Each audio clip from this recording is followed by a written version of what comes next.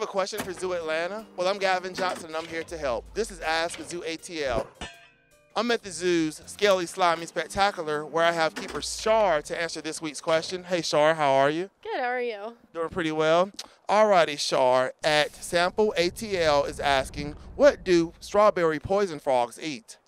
So here at Zoo Atlanta, we feed them flightless fruit flies, pinhead crickets, which are the tiniest of the crickets, and then bean beetles as well. And how many strawberry poison frogs do we have here at Zoo Atlanta? And I'm sure they're pretty hard to find also, right? They are pretty hard to spot. We have 3 in the very first middle triangle exhibit. They are a reddish strawberry color, but they do kind of vary a little bit to a darker red to a light orange almost. And here at the zoo, our 3 guys are all different colors. So we have a really darker red one all the way to like a real light orange. All right, thank you, Shar. Now, if you have a question, tweet it to us using the hashtag AskAzooATL, and we'll answer it right here. For AskAzooATL, I'm Gavin Johnson.